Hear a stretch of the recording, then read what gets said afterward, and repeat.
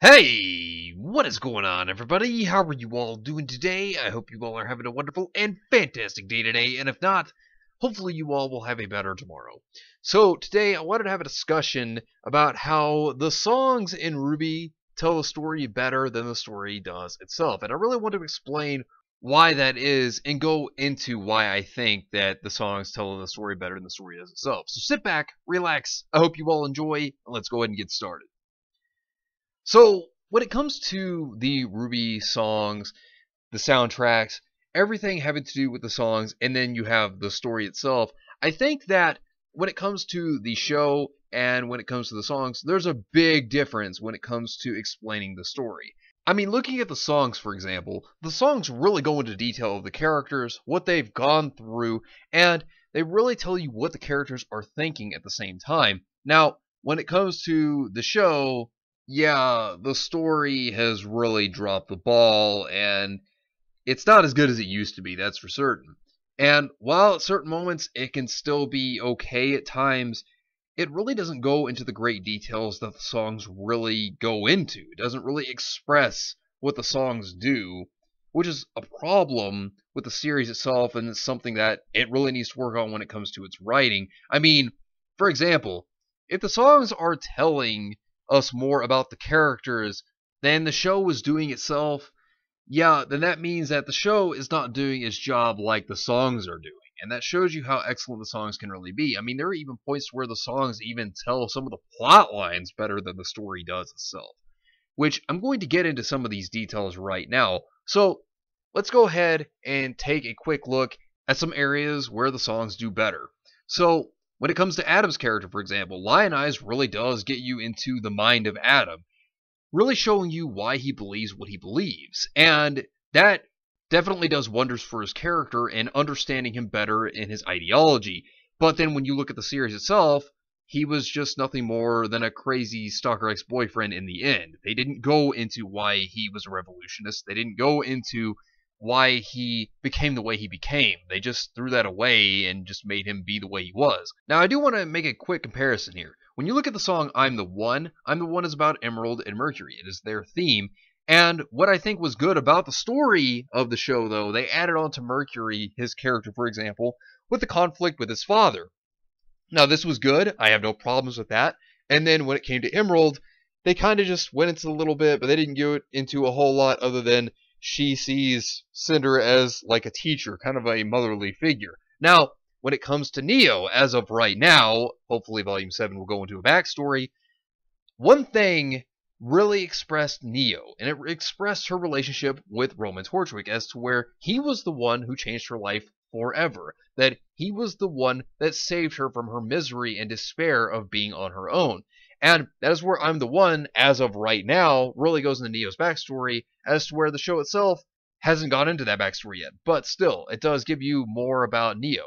Now, when you look at Ruby Rose, for example, the series itself sidelined her in Volumes 4 and 5. I mean, she hardly did anything, especially in Volume 5, to where she really didn't do anything and just asked irrelevant questions. And when you look at Ruby's character, the big thing that the songs do for Ruby, they really give more depth to her character. They put you within her mind, telling you that on the surface, she may look like she's a happy girl, but in reality, on the inside, she's actually very sad. Red Like Roses Part 2 really goes into that she actually didn't understand why her mother died, and that it really tortured her that her mother did leave her when she did. I mean, of course, it's not like Summer intentionally meant to die, but the thing is, it really goes into the turmoil, and it goes into the pain that she really went through over this. But the big thing is, when you look at the series itself, well, it just continuously either brings her up every once in a good long while, or just teases you with a flashback like it did in Volume 6, not really adding to any of that.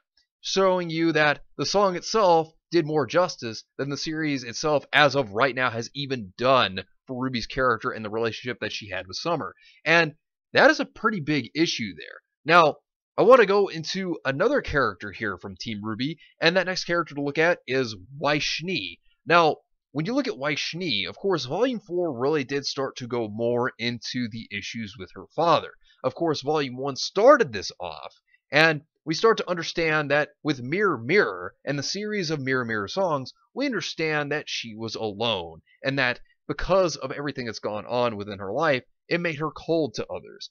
And Volume 1, like I stated, started to make you understand that she had issues with her father, and then of course Volume 2 added a bit more to that, which was pretty interesting. Then Volume 3, yet again, whenever Weiss has her conversation with her sister, and Weiss tells her to disconnect herself from the company, and that maybe she should talk to her father, it just shows you that there is more issues between Weiss and her father. And of course, whenever he tries to call and she doesn't answer it during the Vital Festival, yeah, that really shows you that Weiss had some issues with her dad. So it starts to set up the whole thing between Weiss and her father. And then, of course, Volume 4 starts to go a little bit into these details. Now, this was actually pretty good to see. This was good that we needed to see that there was a conflict. Now, of course, like I said, they foreshadowed this in previous volumes, but finally seeing this really did help things out.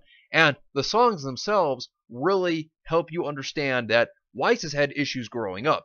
Volume 5, while Volume 5 is a very awful volume, the one thing that Volume 5 actually does do is it does express that Weiss's father, during Weiss's 10th birthday, stated that he never cared for her mother, and that the real importance to him was more or less, if anything, the She Does Company. So it shows you that Jacques, he's not really a good guy. And this is good that we did get to see some of these things. But ultimately, Atlas should be the end game for Weiss's arc. And then, of course, when it comes to Blake, the songs most certainly did more justice for her character. Now, of course, at the end of Volume 4, the one thing I did enjoy was Sun trying to help Blake realize that friends are there to help, that you shouldn't run away because they are there through thick and thin, and that's the point. But when it comes down to it, like Morning Follows Night, as well as this time, I think really expresses a lot of things so much better than what happened within her actual arc. And thinking back on it, from what the setup was back in Volume 1, I think even from Shadows really explains a lot of things better when it comes to even the font discrimination in itself. And I really have to say that Blake, I think at the beginning, was written decently. And then I think that after that, I think the ball was really kind of dropped on her story. I mean, some elements of it were good, but for the most part, it could have been a lot better. And then when it comes to Yang, yeah, I think she got the short end of the stick, because when it came to her arc, I didn't think it was very good. What I really did like was the song Armed and Ready. I thought that was good, but when it comes down to it, Yang's arc didn't result very well, and Volume 5 was definite proof of that. I just think that her story definitely could have been told a lot better. I thought Ignite was interesting, but when it comes down to it, I think Yang got the short end of the stick. And some characters do get treated really well with both the songs and the series. There are certain points to where the series did write some things well. I mean, I will at least give it that. When it comes to Crow, for example, I think that Bad Luck Charm was excellent as a song. I also really do like what they did in Volume 4 about how Crow believed that his own semblance was a curse. And I did like that concept. I think that it went over very well, actually. I mean, that's an instance where the series itself did something good, I think. And, you know, when it comes to Crow's development in Volume 6, I really do like that he realized he shouldn't have blindly followed Ozpin. That was good for him, too. Now, I do think these are some good things that the series has done. Certain areas that it has done things well when it comes to writing characters. But overall, looking at it, when I have listened to these songs and I've watched the series itself, there are times to where the show has not really done as well as the songs. And the songs usually, in my opinion, really do shine over the series itself when it comes to telling a story or whenever it tells the character's point of view. And one big major thing also is that what they could have done in Volume 6, as I stated, they could have actually started to go based off Red Like Roses Part 2 and started to go into Ruby's character. And instead, they gave her far too many speeches that were quite obnoxious after a while. And then, of course, it didn't really do anything but tease Summer. And they didn't go into a flashback of at least something between the relationship of Ruby and Summer, as to where the song Red Like Roses Part 2 really gave it more justice. And with Maria, Yeah, there could have been a moment where Ruby could have actually brought up her own mother. There was an opportunity there. Another issue that I really had, and I thought that this was a big problem as well, is, well, Bumblebee. My biggest problem with that is it was just rushed rather than actually having a real conflict between Blake and Yang and trying to actually improve upon the conflict between the two and help the relationship better. They just acted like everything was going to be okay. And when it comes to the song, all that really matters, well, you learn that Yang is distant from Blake after the whole issue. I mean, yeah, she's glad that Blake's back, but she is afraid of even trusting her after what happened. And it really goes into the mindset of what Yang was thinking about how she would give Blake another chance, but she's going to be cautious because of what happened. And I think that song was so much better than what the series presented in Volume 6 between Blake and Yang. Now, of course, also, I think the song Divide was so good for Salem. I think that was a great motivation for Salem's character, and of course, the Ozpin Salem backstory completely changed that. But, you know, if you like the Ozpin Salem backstory, there's nothing wrong with that. But I particularly am not a fan of that backstory.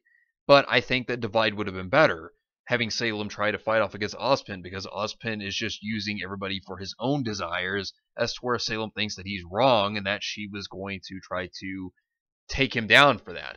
I actually liked that intention a whole lot better than what the backstory delivered. I don't think the backstory was as good as the song Divide was. And that's just a personal opinion, though. But it just feels so very disconnected from what the story was setting up. And I just have several problems with that. But that's just my opinion. But overall, I do think that the songs really go into characters better. I think at certain points it tells the story better. I think that the songs are just very well thought out, and I think the story drops the ball at certain points that it could have most definitely done better when it comes to characters, when it comes to motivations, and when it comes to plot lines even at certain points. And it just leads me to question, why is Jeff Williams not a writer? Because he would be so fantastic if he were to write the story for RWBY. But that's just my opinion. But anyways, let me know what you think down below. Do you agree? Do you disagree? Let me know in the comment section down below. But anyways, thank you all for watching. I hope you all enjoyed. And if you did enjoy, hit the video with a like. Subscribe if you want to see more content like this. Share this video with your friends if you found this informative or useful. And follow me on Discord. Link is in the description down below. But anyways, I hope you all have yourselves a wonderful and fantastic day today. And remember, if today was not a good day, tomorrow could always be better. Take care of yourselves and everyone around you. And have yourselves a good one out there, everybody.